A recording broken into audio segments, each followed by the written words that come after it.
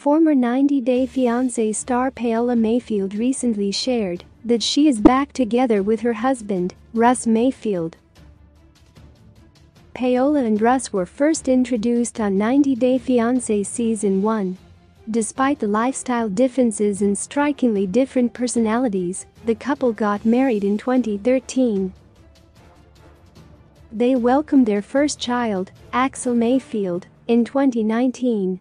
Paola and Russ seemed like a perfect couple until Colombian native Paola fueled divorce rumors with her husband.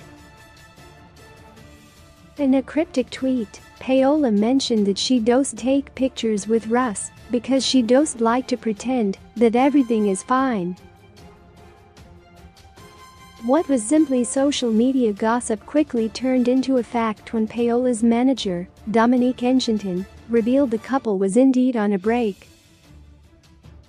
The manager disclosed that the major reason behind Russ and Paola's problems was the global pandemic. The couple lived in an RV, and they had to stay indoors with each other 24/7, which took a toll on their relationship. But Paola's manager refuted the divorce rumors and affirmed that the couple wants to fix their marital issues by entering marriage counseling.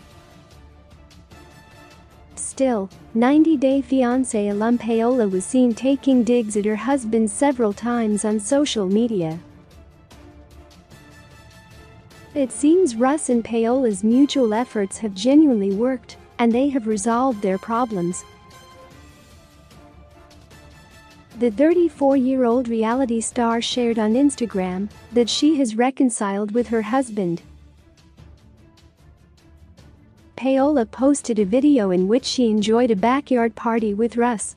She captioned her post, "We believe in second chances, number stronger together." In the video, Paola danced to jazz music as Russ came into the shot and kissed her. Now there's no doubt the couple is once again in deep love. 90 Day Fiancé fans are glad to see that Russ and Paola could erase the tension in their relationship and didn't get divorced. A fan said, "Oh yay. I'm so happy for you guys. Marriage isn't easy. If it was, everyone would be married." Another chimed in, "Good, I am glad. I love you guys together. Beautiful family." Someone else said, "Yes. Keep fighting. That's what marriage is." It is amazing to see that Paola and Russ decided to let go of the past and kiss and make up just before ringing in the new year.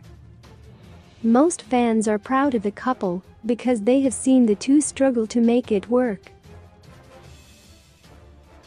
Still, some 90 Day Fiancé viewers think Paola sparked the divorce rumors as a publicity stunt to get featured on the show, or she just wanted attention from fans.